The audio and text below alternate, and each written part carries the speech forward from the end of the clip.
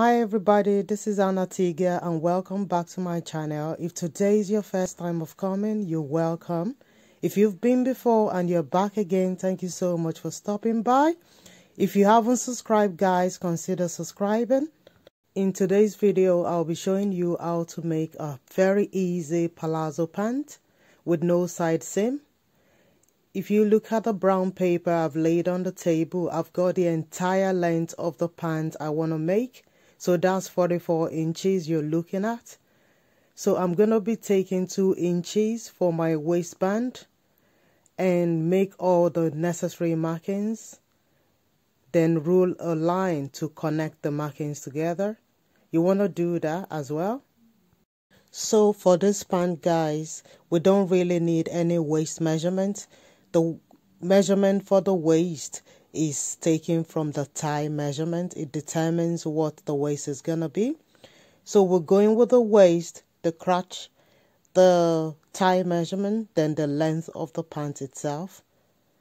Only that, guys, nothing more than that.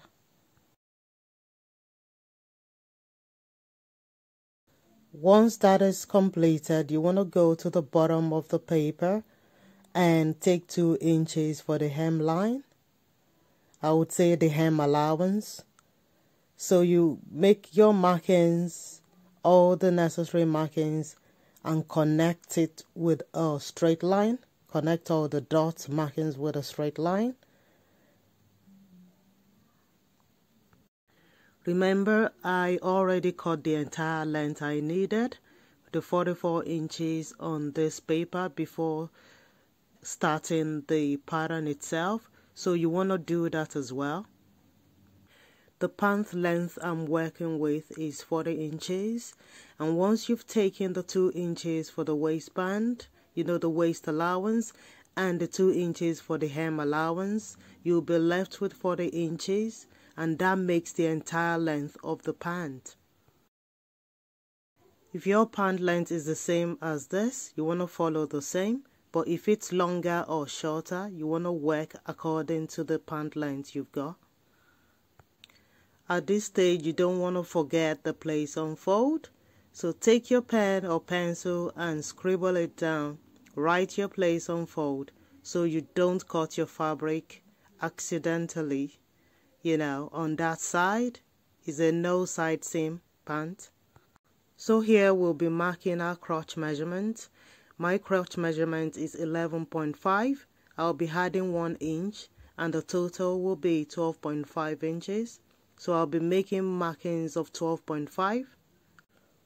Whatever your crotch measurement is, make sure you add 1 inch to it. For example, if you've got 9 inches as your crotch measurement, add 1 inch to it to make 10 and make the marking. Because this is a free pant, it's not a tight pant. You want it as free as possible. So rule a line like I'm doing.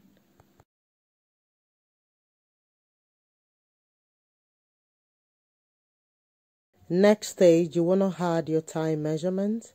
One of your thighs, not both thighs. You measure it all the way around. Then divide it by 2 and make the marking. Then add 2 inches or 3 inches. On this occasion, I'm adding 2 inches to make it, you know, free. You don't want a tight palazzo pant. I want it free from the waist down. So I've only taken 2 extra inches. As you can see, it gives me 15.5 in the hand. So I'll make a marking all the way up to the waistband. And that's my thigh measurement, which is 15.5. If yours is different, you work according to what you've got. So once I do that, I'm going to rule a line right up to the waistband. And my thigh measurement is sorted. So here you're going to add additional 1.5 inches to your thigh line and connect it together. Then draw a curve up like that. So that forms the crotch. That forms the entire crotch. Then you can make yours a bit more curved out than mine, yeah?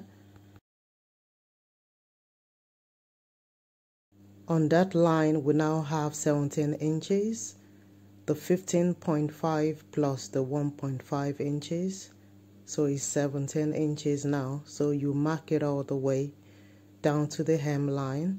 So you want to use a ruler and connect the markings together. If you've noticed, the waistline has stayed the same, so it's the thigh measurement that has determined the waist on this pattern, so no need to change anything. Once that is done, you're ready to cut out your palazzo pant. As easy as that. I want to draw your attention, guys, to the waistline. Nothing has been done apart from what we've done already. I haven't taken an inch off or 3/4 off for a slant.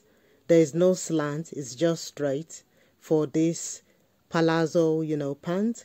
The front panel is the same as the back panel, so you would use the front panel to cut the back panel. They stay the same. Here we have our pattern now ready to lay it on the fabric and cut. Guys, I want you to watch the next part of this video. I'll be laying this pattern on the fabric and I'll be stitching the pant together up to the finished look. You don't want to miss that. Thanks so much for watching. I hope you've learned one or two things from my video. If you've enjoyed it, guys, kindly like, share, subscribe, and leave a comment for me. I'll see you in the next video. So take care of yourself and bye for now.